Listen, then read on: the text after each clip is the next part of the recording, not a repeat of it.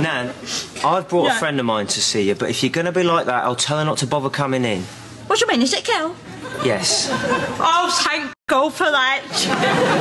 Oh, darling, what a relief. Oh, here, Maud, you hear that? He's got a girl coming up. Panic over. Oh, you have made me happy because you wanted a fucking life out of me the way you titivate your hair sometimes. Nan, she'll be here in a minute and I don't want you being rude. No, me? What? I wouldn't say nothing. I'm only too pleased you ain't a theatrical.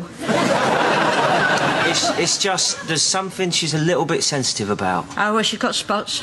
No, she hasn't, but if you notice anything about her, I don't want you to mention it. Oh, she ain't Welsh, is she? Now, look, it doesn't matter what it is. She's lovely, and I really like her, so please don't say anything. She's a dwarf! Oh, well, I suppose it's better than nothing. She ain't here already, is she?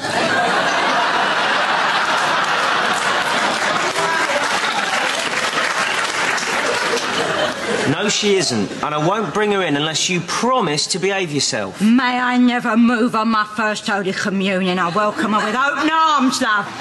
Whatever makes you happy, that's all I care about, sweetheart. Thanks, Nan. She's just outside. I'll bring her in. Oh. Hey, Maud. She's outside the girl. He's bringing her in now, isn't it lovely? Oh, cool. I have to give her a couple of fig rolls. I mean, you've got to offer them something, ain't you? Nan, this is Cheryl. Glory be to God. Nan? Are you okay, Mrs. Taylor? Fuck that!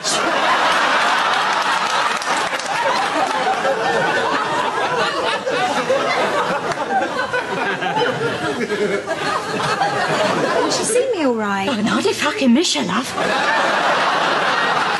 She gets a bit disorientated. Oh, I know. It's horrible when you're not feeling well. I'm just getting over a really bad cold. I must have nearly killed you. All right, Nan. What'd you do for tissues, love? Oh, God. I mean, them little pocket-sized ones, they ain't going to be any good to you, are they? Nan, please. Here, I've got a couple of old sheets in my heading cupboard. You're welcome to them if you want them.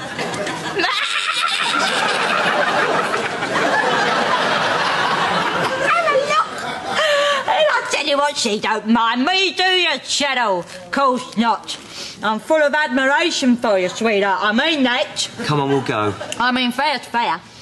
It takes a lot of character to wake up every morning, look in the mirror, and still walk outside your door with a great big walloping snout like that. I couldn't do it.